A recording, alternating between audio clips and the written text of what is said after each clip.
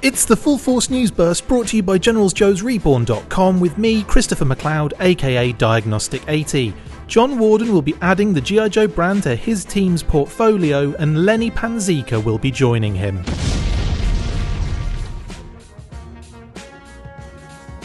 This is a cool piece of news. Hasbro's stalwart and current leader on Power Rangers and Ghostbusters brands at Hasbro, John Warden, has announced that his team will be adding the G.I. Joe brand to their portfolio and that lead designer and friend of the show Lenny Panzica will be joining them as well.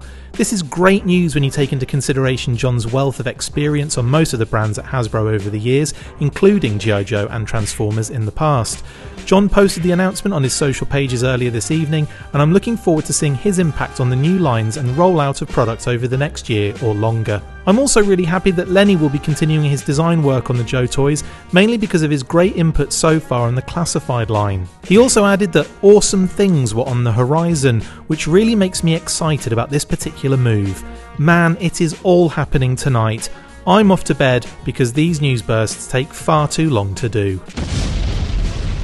That's it for this instalment of the Full Force News Burst. Make sure to like, comment and subscribe. See you next time, and as always, Full Force.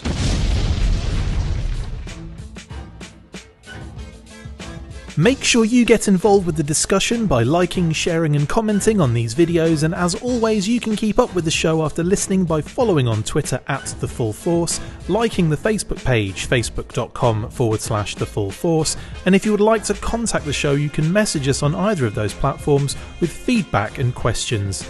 We also have a Patreon page, so if you want to show your support for the show, see your name up in lights on these videos, or enjoy exclusive bonus content, then check out patreon.com/TheFullForcePodcast, or click the link on any of the posts this podcast appears in. Full Force.